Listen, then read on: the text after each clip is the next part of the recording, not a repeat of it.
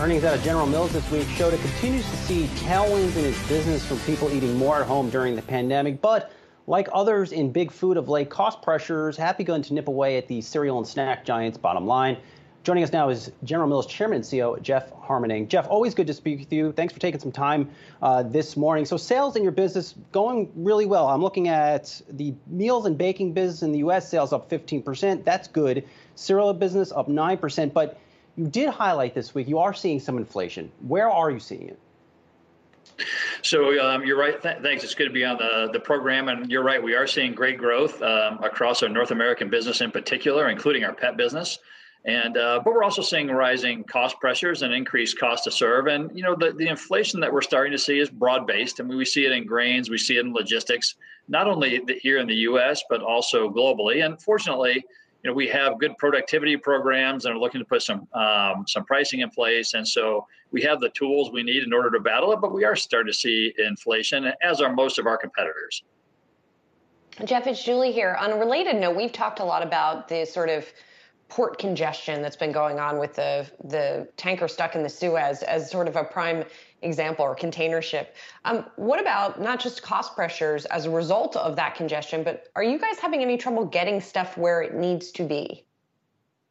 In large part, no, we're not having trouble getting stuff where it needs to be. At the last week of February, we had a couple of days of short-term challenges with all the winter storms in Texas up through Tennessee. But bigger picture, no, for us, getting things where it needs to be is not the problem. It's really a matter of we see increased price pressure on logistics due to shortages in labor and more packages being shipped. But no, we're not having trouble getting the things that we need to get. You know, amidst your earnings this week, Jeff, you also announced a transaction. So you are buying, unloading a part of your Yoplait yogurt business, but also gaining a part of it. Take us through that transaction. And are you done reshaping your portfolio? So we announced earlier this week that we have a proposal in place to sell the European part of our yogurt business to Sozzi, who's our current joint venture partner, while at the same time purchasing 100% ownership of the Canadian yogurt business, as well as reducing royalties on our U.S. and Canadian business. And the reason we're doing that really is to increase our growth profile, both in Europe and for the company in total.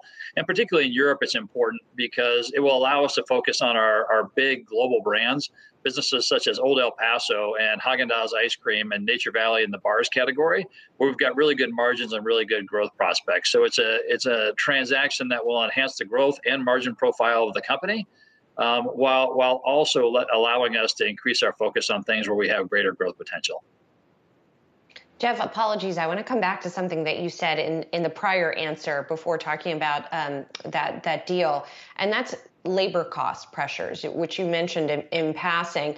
And I key on that because economists who we've spoken to have said, you know, we're not going to see more substantial inflation, really, like the kind that the Fed watches, until we see inflation in wages.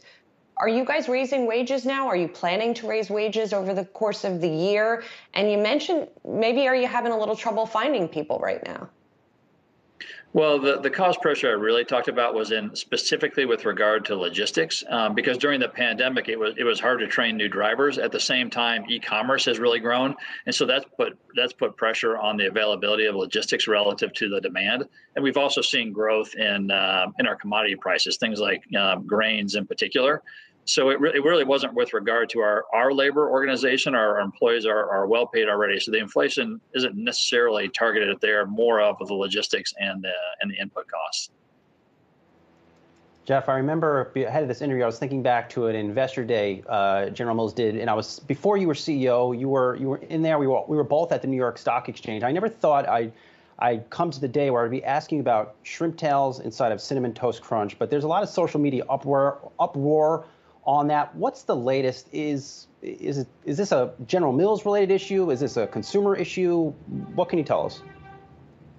Well, most importantly, I can tell you there's been a lot written and said about this particular topic. Our sole focus is on making sure we get to the bottom of what exactly has happened. And so that's what we're in the process of doing.